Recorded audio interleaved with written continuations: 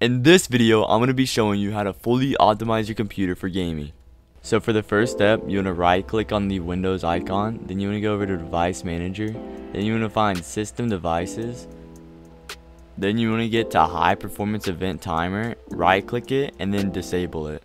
Next, you want to head over to NVIDIA Profile Inspector, download the link in the description, and you want to copy the settings I put in my Discord. Next, you want to navigate over to your search bar, type CMD, and make it administrator. Then paste the restore command in the description. It may take a while to load depending on your PC. Then when it pops up 100% completed, you want to copy the second command in the description and paste it in the CMD. This also may take some time depending on your PC.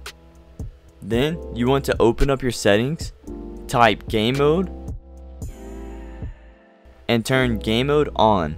Next, you want to type Xbox game bar and turn it off. That literally kills your FPS. Then you want to open up the NVIDIA control panel, click on manage 3D settings, and make sure you put low latency mode ultra, texture filtering quality high, and threaded optimization on. Once that's clear, you want to head over to Discord and turn game overlay off. This will save your FPS. And last but not least, you want to open up your Spotify and turn the audio settings all the way low.